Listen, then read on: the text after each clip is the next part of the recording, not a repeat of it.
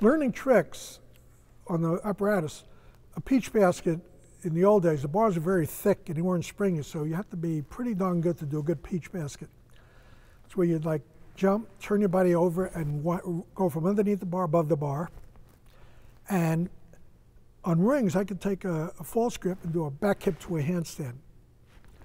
And I took the parallel bars, and I pretended I was doing that back hip on the rings, and I made a great peach. I related, those two skills, and I learned a good peach. And I always had a good peach after that. So I learned to peach handstand way back when it wasn't common. And I didn't use it, but I could do it.